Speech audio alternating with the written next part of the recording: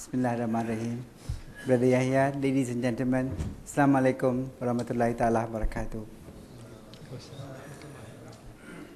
Thank you, Brother Yahya, for the very kind words. Maybe I'd like to start by saying how I ended up in here. When Brother Yahya sent me the fax inviting me here, I of course had to get the permission of my boss, the Prime Minister.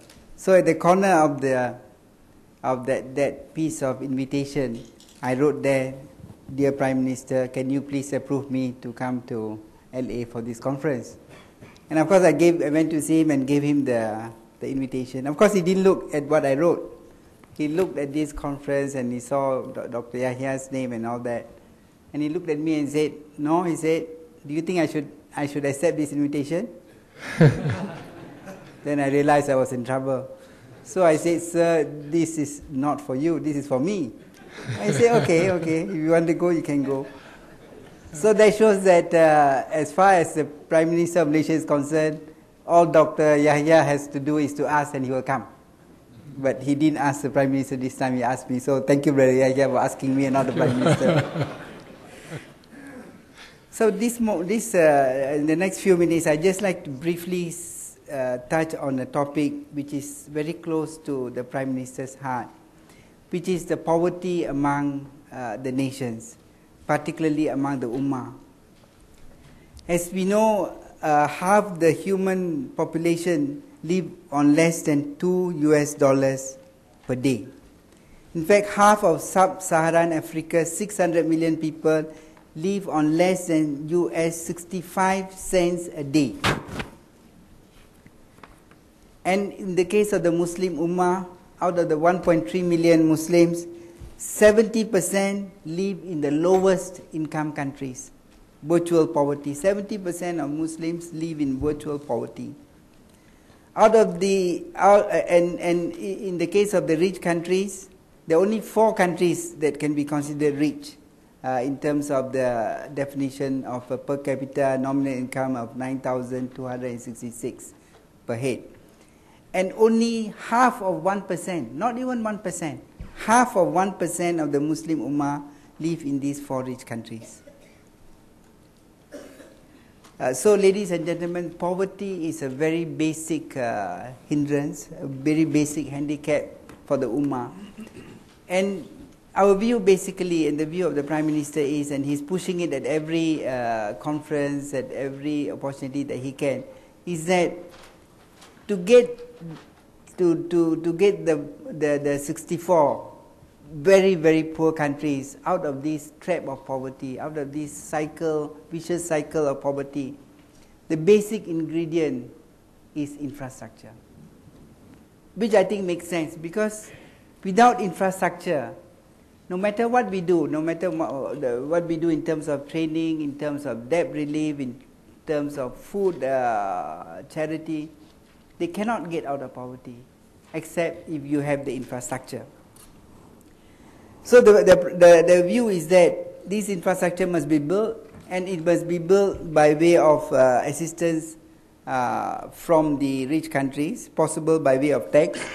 And this infrastructure must be built directly by a UN agency in the country concerned, and it should not go to the normal bureaucracy of the countries involved. Otherwise, the elite of the country may siphon out the funds elsewhere. The question arises, of course, why should the rich pay? Why should the rich countries pay for this project? We have the view that it's logical and right for those who make a good living in a country through business, for example, to pay tax on their income. For example, in Malaysia, the rich pay tax on a sliding scale, and infrastructure is built, and the rich use the infrastructure. The poor also are able to use the infrastructure. So what happens in a country should also happen in a community or nations where we have poor countries and rich countries. It is only logical for the rich countries to pay for the benefit of these poor countries. In any case, by building the infrastructure in the poor countries, our view is that the rich countries will also benefit. The building of infrastructure projects in the poor countries will provide a direct benefit to many of the rich countries, since only they are capable of providing technology, the sophisticated machinery, and the engineering skills required for big infrastructure projects. In some of the rich countries, the boom in infrastructure building is already over. The infrastructure development phase has matured. However, on the basis of this proposal that the rich countries are taxed and the money is used to build infrastructure in the poor countries, the rich countries will be able to facilitate the longevity of their own engineering and infrastructure companies by sending them abroad. Even the rich countries where construction continues to be an important domestic activity will benefit. This is because, given that the construction sector is cyclical in nature and with painful downturns, the existence of opportunities for infrastructure development in poor countries would help to smoothen the cycle, since excess capacity can be sent abroad while the domestic construction industry awaits the next upcycle in the domestic demand. A very poor country would surely be a poor market for the products of the rich countries. By contributing to the building of infrastructure in the poor countries, the rich nations will be securing potential new markets for their products. Infrastructure by itself builds up new demand for new goods. Better electricity, for example, creates demand for more television sets, washing machines, and fridges. New roads creates demand for more cars, for motorbikes. A cellular phone network will create an immediate demand for cellular phones. These goods will be supplied by the rich countries. The rich countries, by agreeing to this proposal, namely to finance infrastructure in the poor countries, will be contributing directly to the efforts to eliminate poverty in the world and thereby remove a substantial burden on the world community. As we all know, nature abhors a vacuum. The widening of the wealth gap between countries is bound to create friction and tension. By distributing some of its wealth, the rich world will assist in releasing some steam from the pressure of the wealth imbalance. Ladies and gentlemen, poverty breeds illness and plagues. These may rapidly spread to the rich countries themselves. Improving the standards of living of the poor nation improves the health levels of rich nations too, since it reduces the chances of epidemics that can spread worldwide. But why infrastructure? Infrastructure is a basic requirement for any economy, and it provides the fastest gains. No trade or manufacturing activities can be carried out without first addressing the infrastructure issue. Once infrastructure is in place, all sorts of economic activities can be spurred on. Wherever a road or rail track is built, towns spring up. Local producers will not only find a market in the new towns, but will be able to market their produce in faraway places, including in foreign countries. Infrastructure by itself is a social good and benefits a very broad range of the population of any country.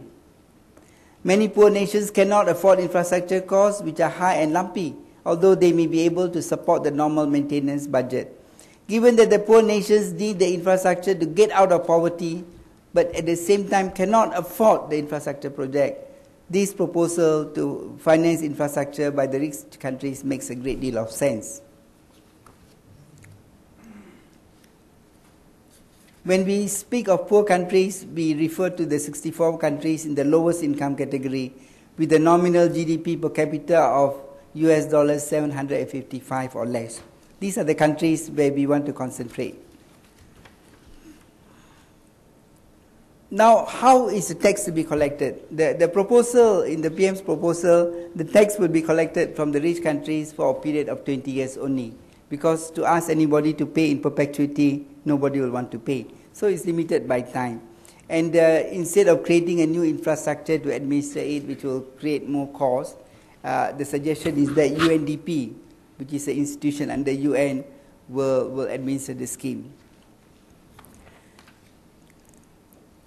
Basically, the projects that should be chosen for this project, the multiplier and linkage effects must be maximized. And we are talking about hard infrastructure. The idea is to build the hard infrastructure, the roads, the railways, the bridges, the dams, the pipelines, the power plants. Because some people may say that what about the soft infrastructure, education and others? For them, I think it's quite easy to get the funding from other sources. The funds will be disbursed on a progress payment basis and will be disbursed direct to the project. It's very important that in this proposal to build infrastructure projects in the poor countries, there is no consideration for ideological factors. In other words, we should not relate this to human rights abuses, etc. We just take the 64 countries and build them some of these infrastructure projects so that at least they will move up to a level which is close to a takeoff level. So to summarize, ladies and gentlemen, the view is that the most important factor for the 64 very poor countries to get out of poverty, to get out of this cycle of poverty, this vicious cycle of poverty, is basically the requirement for infrastructure. And it is a responsibility, moral responsibility of the rich nations to help them to build this infrastructure. Thank you very much.